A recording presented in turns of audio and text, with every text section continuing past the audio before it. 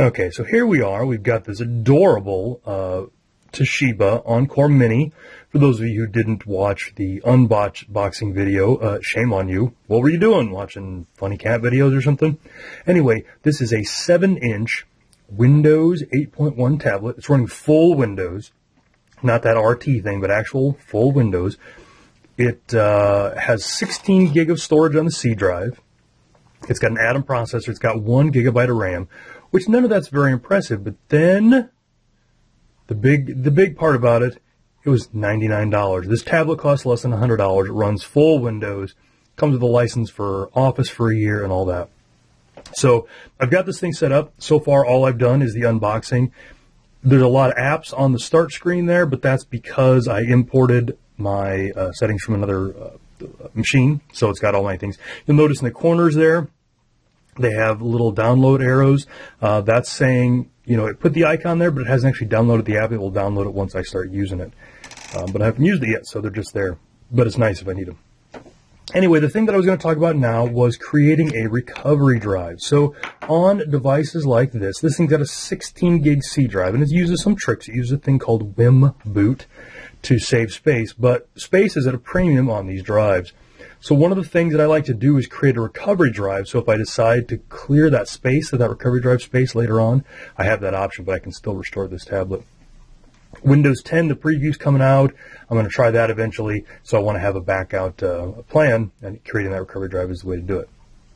Now, this box, this tablet, because it's so small, they've taken some liberties to keep it small. One of the things that they've done is it has this port right here is on the right side is a USB on the go or USB OTG port. And that is a weird combination. It is a USB guest and a USB host at the same time. So it is how you charge the Mini. And the Mini comes with a charging cable, and it comes with a cable that looks like it's kind of a fancy special cable. It's got USB on one end, right here, regular USB-A male. And then on the other end, it's got this funky looking thing here that's kind of a USB micro, but kind of not. You can use this to charge or hook it up to your computer or a USB wall wart to charge it or hook it up to your computer and mount it or charge it or whatever. But don't get worried about that cable. Any USB micro cable will work. Now, one thing when you're using one of those cables, you probably can't tell very well, but in the bottom of that, you can kind of see the edge connector for the USB. On this one, it's on the bottom. So just make sure you line that up correctly. And a regular micro USB cable will work just fine. But to hook a device up to that port, again, because that port is a USB host or a USB guest, you need a special cable. And that is this cable right here. So you can see it's got the USB micro on one end, but instead of having the USB-A male, it's got a USB female connector. This is nothing special for the Toshiba tablet. Again, this is just USB OTG. I originally bought one of these 3 or 4 years ago. I took up to an Android phone that had USB OTG. This is the same cable I use on my other tablets. It's an industry standard. You can get them anywhere, Amazon, whatever. If I'm smart, I'll put a link to one of these in the notes to this video and get rich from the Amazon referrals that will undoubtedly come from this. Those cables are about $2 a piece. So what I'm going to do, when I ordered this tablet, what I did, I also ordered a couple of just USB thumb drives. These happen to be 32 gig drives. I think, 16 is probably big enough for the recovery image, maybe even 8. But nothing special, just a regular USB thumb drive. So I'm going to take that drive and I'm going to hook it up to the USB on the go cable. And that looks a little something like this. And then I'm just going to plug it into the tablet, and it's just going to show up like any regular old USB device. So that just goes in here. So it's connected here. Windows says that it found the drive. It says I can tap to choose what happens to the removable drive. Since I'm going to use this for recovery purposes, I'm not going to deal with all that. But I could say stuff like, allow auto run, all that. So now to make my recovery drive, I come over here, I swipe in from the Charms menu. Actually, I don't need to do that at all. So Windows 8.1 has the start thing. I'm going to come up here to start, and I'm going to look for recovery. And of course, this searches for everything, so I'm getting documents and all that. What I want there is create recovery drive. It's the second thing in there. Now, I practiced through this. I walked through this before I recorded it, and that might have had that result bubble up a little higher. If you don't see it in that list, if it's down below, you can hide this keyboard by clicking that and clicking hide keyboard, and then you get all the options. But the one that I want is create recovery drive. So that's going to come up. We're doing scary things to the system. Hit yes. You'll notice this is a desktop app. I don't know of a Metro or Modern app that does this. I looked around in the Modern Metro settings and didn't see it. So I just said, hey, we're going to do a thing. It's collecting some stuff. It found that drive, which is D Kingston. This says it must hold at least 4 gig. So an 8 gig drive would have worked. The other important thing, it says that everything on the drive will be deleted. So if you've got all those pictures from Aunt Gertrude's 87th birthday party on this drive, you're going to want to copy those off before you make your disk. And it says, no, really, everything will be deleted. We got it. Don't not. And so now it's going to prepare the drive and format the drive and copy things over. Now the drive that this thing creates is going to kind of have 2 pieces to it. Number 1, it's going to have all of the Windows OS stuff. So you'll be able to do a clean installation of Windows and all the things. And now this came from the Microsoft Store. It was one of the Microsoft signature lines. So there's no crapware. There's no bloatware to install, or that would be on that drive too.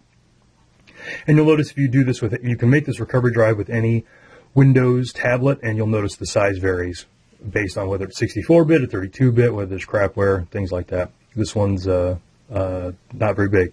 So it's copying those files over so that we can use that to do a full recovery if we want to.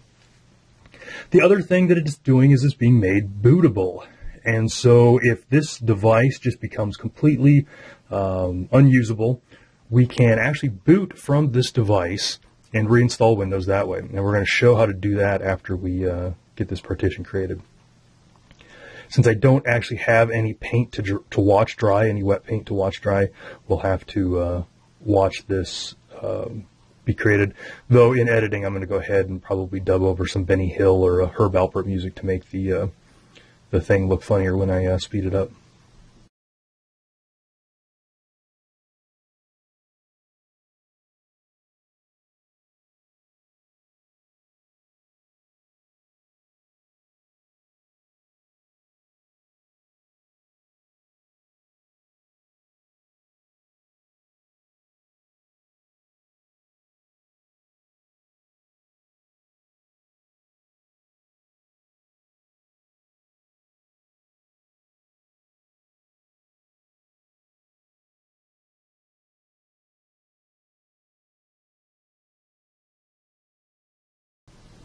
You can see this process took so long that even the tablet got bored with it and went to sleep.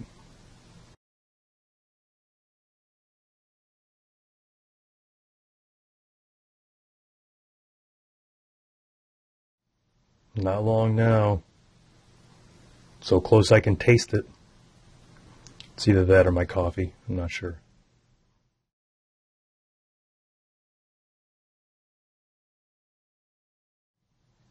Okay, so the recovery drive is ready. So we're going to hit finish. Now, much like having backups does you no good if you can't actually restore them, having a recovery drive doesn't do you much good unless you can actually recover. So let's look a little bit at what your options are. All right, so here we are at the start screen. We can swipe in here and go to settings, change PC settings. We have a whole tab dedicated over here to update and recovery. So obviously updates is Windows updates, and we want to do those. That's what keeps the bad guys out. But here we have recovery, and we've kind of got 3 options here.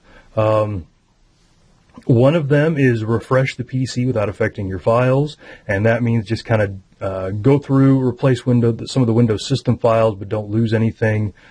Your documents, your pictures and stuff that you created, all those funny pictures of your cat, that kind of stuff. The second option is remove everything and reinstall Windows, and that resets it back to its factory settings, like it just came out of the box. And both of those require that recovery partition. Right now I'm going to leave it in place. I've made the recovery drive, but there is actually a partition, and I'll show it here in a minute, that has all that stuff, and that's where Windows is going to get that. The reason that I made the recovery drive is in case I want to delete that partition and get that 3 or 4 gig of drive space back. And again, this machine's got a small drive, so that's important. The final option is an important one. So we've talked about how this thing can, this drive that I've created now is a bootable drive, but how do we boot to it? We don't have a keyboard. We can't hit F12 or delete or whatever to bring up the BIOS menu. This advanced startup is how we do that. And if I hit that Restart Now button, which well, what the heck, let's just do it. If I hit that Restart Now button,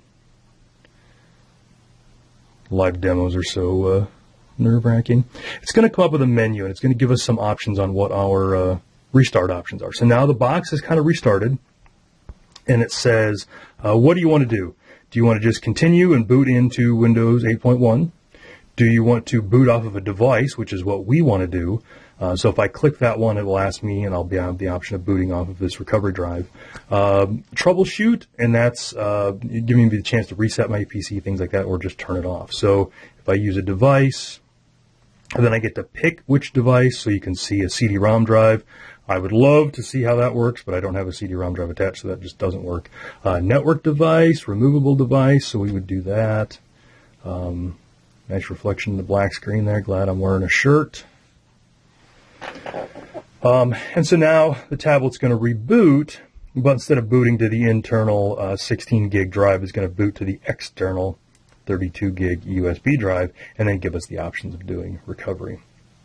If Windows is completely messed up, you can also trigger this boot menu from hardware keys. And I haven't looked. I should have done that before I recorded this video. But on my other tablets, it's things like if you hold down the volume down button while the PC is booting, you get a recovery screen. So you can do that in case Windows is just completely messed up. So right now, Windows is booting off of the USB drive, which is much slower than its internal solid-state drive. So here we have it. And we can choose our keyboard layout, and I'm not going to go through the whole thing, but this would give us the option of recovering Windows completely off of this USB drive that we booted. So, hope you enjoyed the video. Hope you create recovery disks, lots of them. USB drives are cheap these days, but I hope you never actually have to use one. Thanks.